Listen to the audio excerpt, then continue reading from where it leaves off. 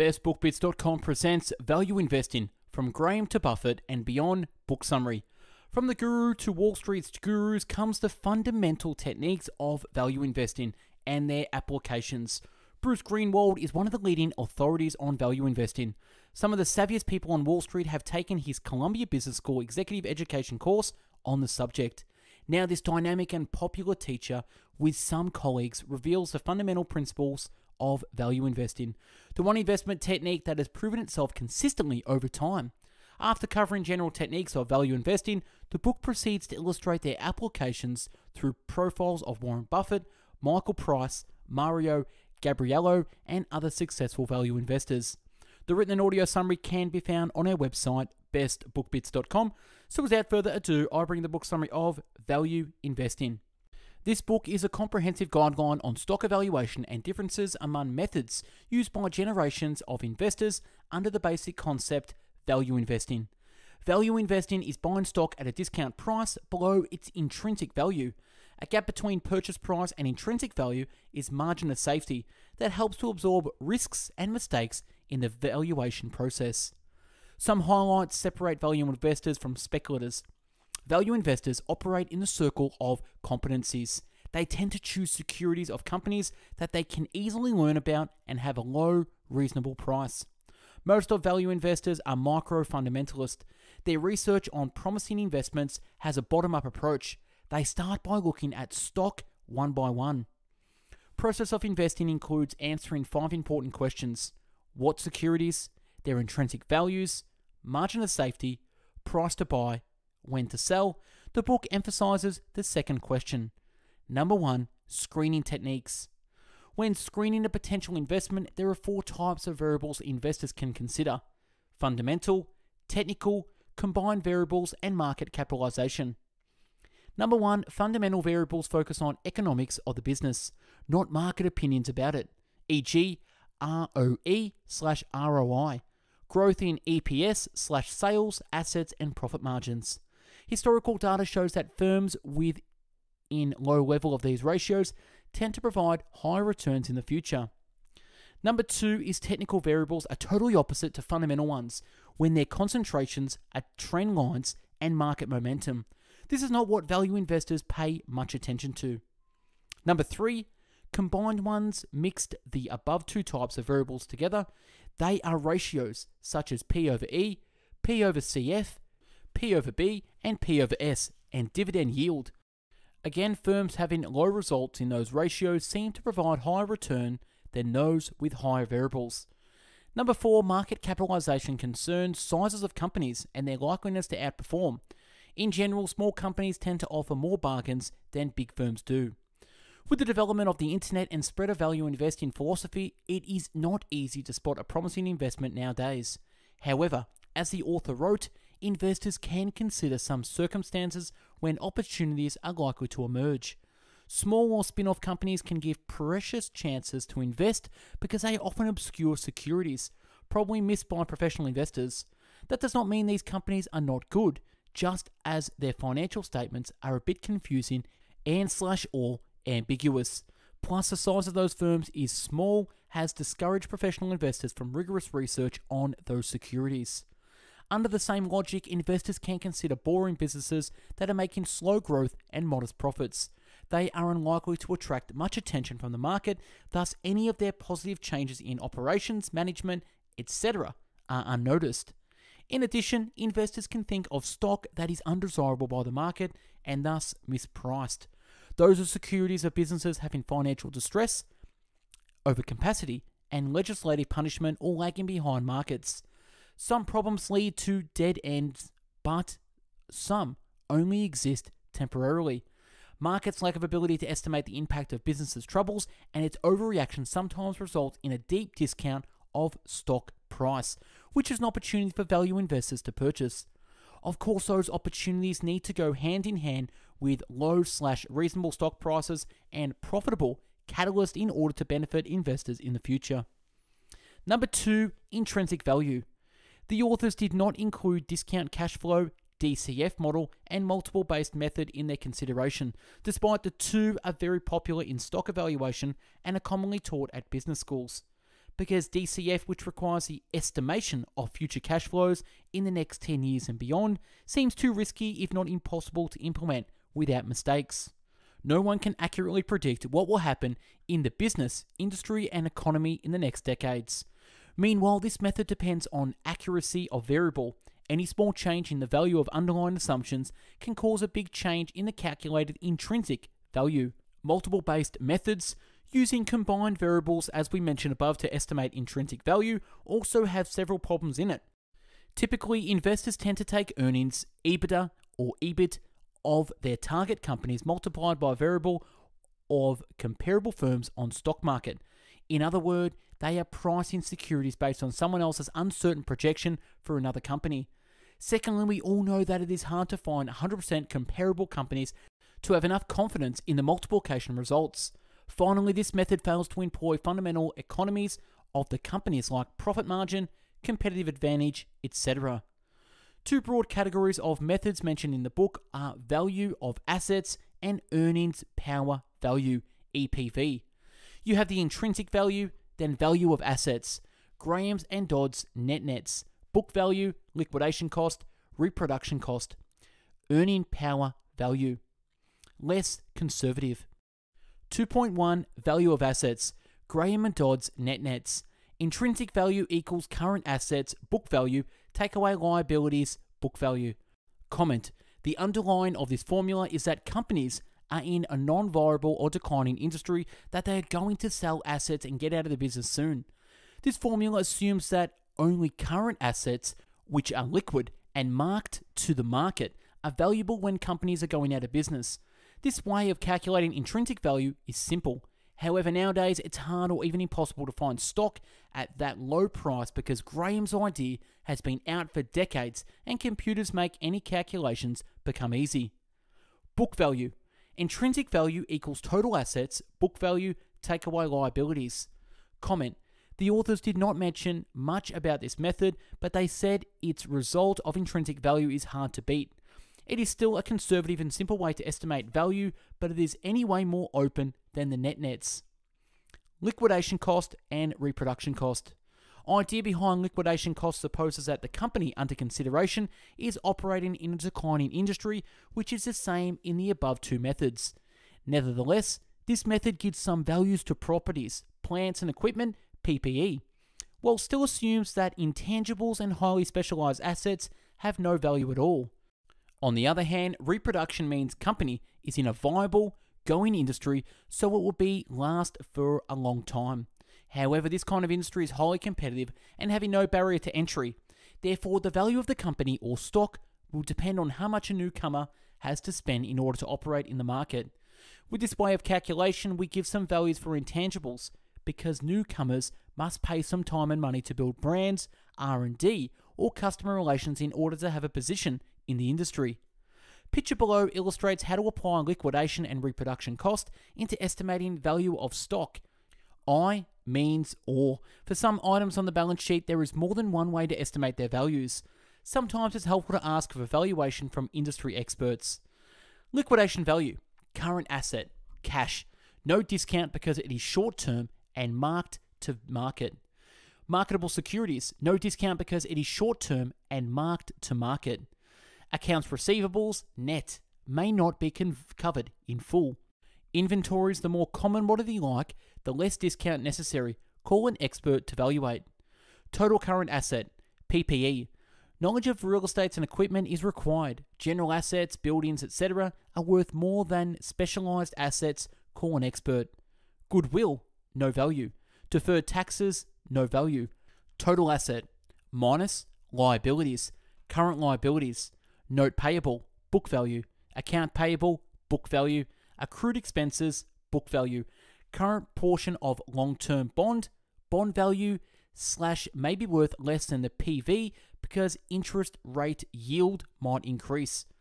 Total current liabilities, long-term debt, book value.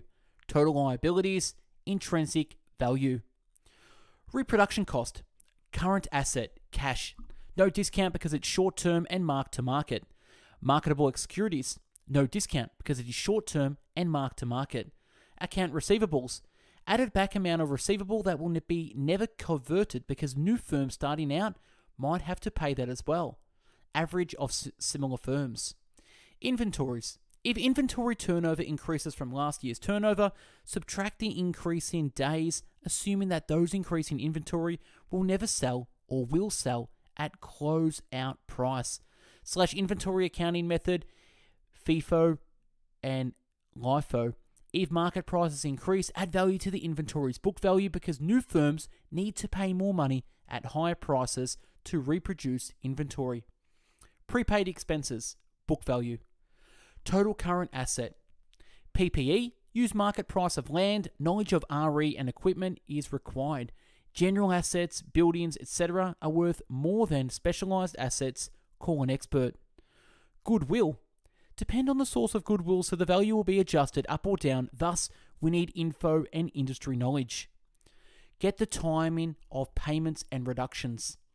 Deferred taxes. Adjust it based on the sales on market value getting out of those investments, e.g. land pricing. Other investments. Total asset. Add back R&D. Depends on product's lifespan. SGA. Depends on the number of periods and years it takes to take orders and make sales, including advertising, promotion, customer relationships, distribution channels, often 1 to 3 years of operating. Value of patents / licenses, based on private market pricing. Minus liabilities. Current liabilities, note payable, book value. Accounts payable, book value. Accrued expenses, book value. Current portion of long term, book value / market value, especially use. Total current liabilities, book value / market value, especially important when valuing highly leveraged companies. Long-term debt, total liabilities equals intrinsic value. 2.2, earning power value, EPV. Intrinsic value equals EPV, adjusted current earnings times 1R, take away debt, interested bearing, plus cash in excess of operating requirement. R equals cost of capital. The important assumption of this method is that the current earning level will last forever. It eliminates any potentially growing earnings, however, according to the book, can be applied in both non-viable and viable industries, even growing industries. Firstly, we have to figure out what type of earnings to use. In this case, it is EBIT, after tax. There are 4 adjustments needed to make. Rectify any accounting misrepresentations that are unconnected to normal operations. For instance, if there is a year where a company spent high one-time charges, we find average ratio of those charges, bear to reported earnings before adjustments, and have them averaged out. Add back depreciation / amortization expenses and subtract maintenance capital expense. Maintenance CapEx. Maintenance CapEx can be calculated based on capital expenditure, which is reported in cash flow statement, and growth rate in sales. Capital expenditures consist of growth CapEx and maintenance CapEx. We have growth CapEx equals average perhaps in 5 years, PPE / total sales times increase or decrease in sales in term of dollar. Maintenance CapEx equals reported capital expenditure, take away growth CapEx. Take into account business circle, reduce reported earnings companies is at its peak and vice versa. Raise earnings if the company is in a trough. Thus, we could smoother the earnings trend. Any other adjustments? To estimate R, we base the weighted asset cost of capital using after-tax cost of debt and equity. Number 3, comparison between value of assets and EPV. 3 scenarios happen when we calculate value of assets and EPV to measure intrinsic value of a specific company. EPV take away value of assets. EPV equals value of assets, and EPV plus value of assets. In any case, however, we will employ EPV as a benchmark for the intrinsic value. Depending on each case, EPV will be adjusted a bit. When EPV is smaller than the value of assets, it is possibly attributable for 2 reasons. Firstly, the industry is having excess overcapacity, so the number of products consumed is less than of produced. Secondly, management of the company may not be effective in using assets to generate incomes. When EPV is equal to value of assets, there is no doubt that we can use either one as intrinsic value. In this scenario, the industry is supposed supposedly competitive and the management is average. Finally, EPV is larger than the value of assets due to some reasons. The industry is not so competitive with barriers of entry somehow exist, or the company is possessing competitive advantages that help it employs assets efficiently and generates high profits. Another factor may be the high quality of management in the company. We will look into competitive advantage in the next chapter. Whichever scenarios happens, we have to check back and forth between numerical results and information that supports those results. If a company is on the verge of bankruptcy but has EPV higher than the value of assets, perhaps something is wrong. On the other hand, if we are sure about our techniques and EPV is still high, we must explore what factors that help the company gain superior returns and whether those factors are strong and sustainable. When the EPV is bigger than the value of assets. When the EPV is bigger than the value of assets, the company is creating a special value called value of franchise, which explains why EPV is high. Value of franchise. In order to create value of franchise, the company must possess strong and sustainable competitive advantage. Those advantages can be found in or out of the company's control. External favored condition, such as exclusive license provided by the government, can generate some advantages. Internal factors are those that influence revenue and cost, the two components to calculate. On the side, companies' products that are high in demand in the market will produce large revenue. High demand may be a result of consumption purchasing habits, as in Coke's case. Revenue also endures if the cost of switching to alternative is expensive to customers. In some industries, customers are resist of any change in product used. For instance, office software. They do not want any change because it is expensive, complicated, and risky. Thus, strong customer loyalty is an important factor that contributes to the success of a company. Second, in the cost side, the lower operating cost, the higher profit company can earn. Hence, many companies want to save cost or use money efficiently. They can do it if they have special production techniques or products that competitors cannot match. They also may gain exclusive knowledge in making things efficiently by having technology or human-based skills. Third, cheap resources, especially labor and capital, can save significant cost. Finally, economies of scale, high fixed cost and minimal variable cost can make unit production cost reduce as long as sales increase. However, an economy of scale does not work in some cases. If firms with the same sizes of operations competing against each other, then they will have the same economies of scale, but the market at the moment does not need to absorb such a huge amount of product. Thus, competition is tense between big firms in this case. Another scenario that diminishes economies of scales is when technology changes so fast and affects profitability of companies in certain industries. Because the firms always need to spend money investing in business, cost advantage is short-lived. Furthermore, companies with economies of scale should use their power effectively by employing aggressive pricing power so they could make full use of price opportunities. Value of growth. Some firms with value of franchise possess another value called value of growth. When growing in earning is bigger than incremental cost of capital to support the growth. To many value investors, this value of growth is uncertain because of two main reasons, so they are not willing to pay for it. First, it is difficult to forecast specific growth rate in earnings in the future. Second, that growth must be profitable.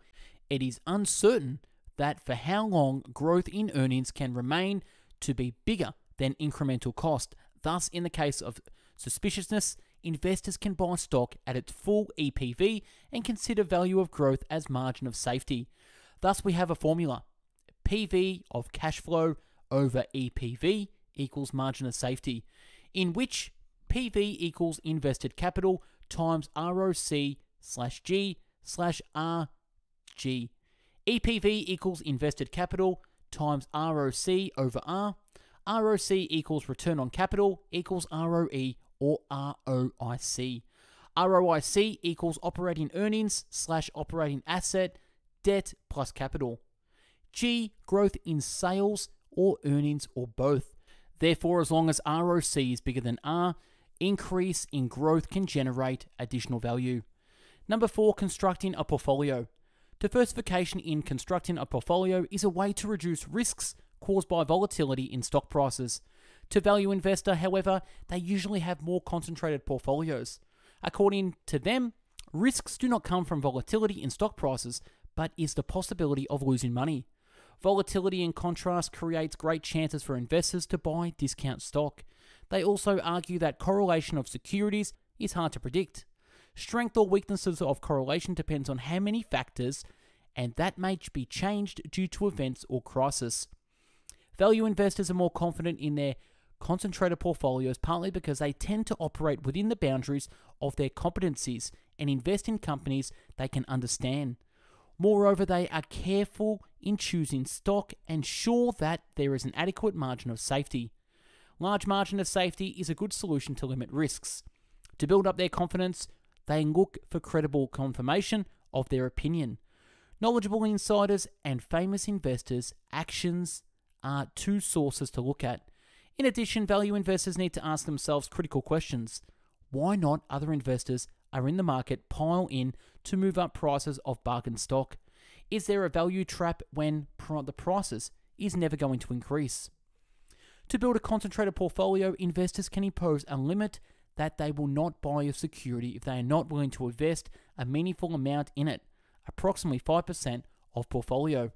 This position limit will help them to be cautious in selecting and evaluating the security since the money involved is large. In case of excess money but there is no investment opportunity available, investors can spread it among existing investments or put it in index funds. Index funds in general will give investors greater return than hard cash. And that's a wrap on the book summary of Value Investing. Check out a YouTube channel with over 500 video book summaries uploaded previously. Like the video, comment on what you think, and if there's a book you want us to do a summary on, comment below. Check out our website, bestbookbits.com, where you'll find over 500 video book summaries to read offline and download in the PDF in categories from biographies, business and marketing, habits, health, leadership, money, personal development, philosophy, psychology, real estate, relationships, sales, spirituality, success, time management, and travel. If you're into the audio version, check out mixcloud.com/bestbookbits, where you'll find over 500 audiobook summaries to listen to at your pleasure. Follow us on Instagram for daily motivational quotes and book summaries. Thanks for watching and listening. Hope you got something from this. Go out there and build up your portfolio with value investing. Take care. Bye-bye now.